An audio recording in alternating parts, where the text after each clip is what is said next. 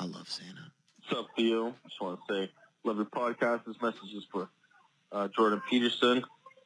I want to know how you go about addressing Santa Claus with children, and when and what age is a good time to make sure that he's not the last kid to know. Because you don't want him to be the first kid to know, but you don't want him to be the last kid to know. Yeah.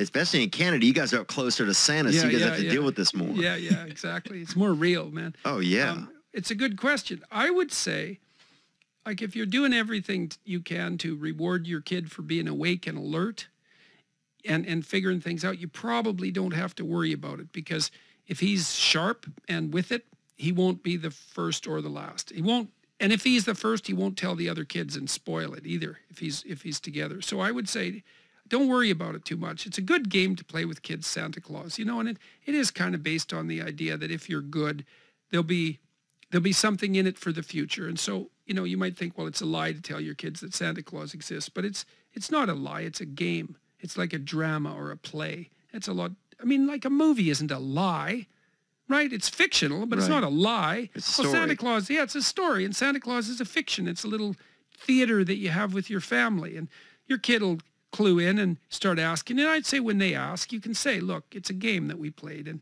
it's a fun game, and it's for kids, and now you're older, and good for you. You're growing up, and you figured it out, and you give them a pat for being so smart, and you say, well, when you're older, you can play Santa Claus with your kids, and then you'll have fun too. So you get it, because it's a bit of a loss when a kid figures out that Santa Claus doesn't exist, and maybe they feel like a bit of a fool and that they can't trust their parents. Although they don't usually, but if you tell them, look, it's a game, it's a theatrical game, and you play it for kids, now you clued in, and so it means you're getting older and more mature, and you give them a pat, and you say, good for you, and like, wasn't that fun? And then that's the end of that, and then you can do it again when you have grandkids if you're lucky. Yeah. So, but if you reward your kid for being sharp, they'll figure it out, and you don't have to worry about that too much.